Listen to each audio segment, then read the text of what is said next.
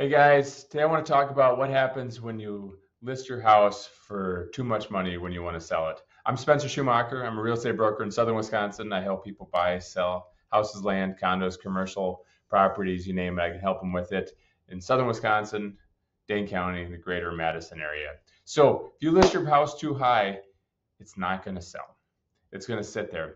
And all the excitement that you get from the new listing on the market just fades away quickly. Everybody is very smart these days. There's a lot of websites out there where you can really dial in and see, is it too expensive? What's selling in the neighborhood?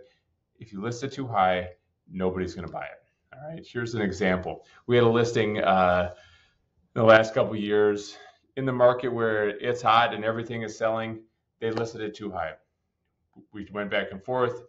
Said, here's my advice. Here's where the appraisal looks like an appraisal could come in at.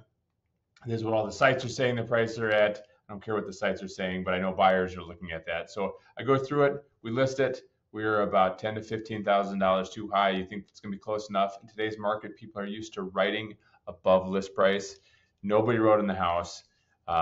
We listed it. It was on the market for several weeks, a little over a month, and we didn't get any offers. We decided to drop the price $10,000.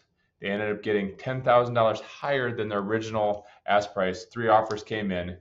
People see it. People make sense. They want it. When they see it, they will compete for it. But if it's too high, they'll just say, I'm out. I'm not willing to do that. So, lesson, do not list your house too high.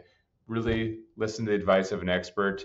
If you get it too high, it just sits in the market and you really lose that momentum because you're looking for one person at the top of that pyramid who says, I am willing to buy this. Otherwise, if we're a little bit off of that really, really high peak, you're going to get 10 to 15 people who all want to do it, and then they're going to compete and they're going to pay more for it. So as you're doing this, don't list too high. Listen to your professional. Call me if you guys want an expert opinion about what your price is, what the market is doing, how many buyers are out there in each price point. We look at all those information. So look forward to talking to you guys. Don't list your house too high this week. Talk to you soon. Thanks.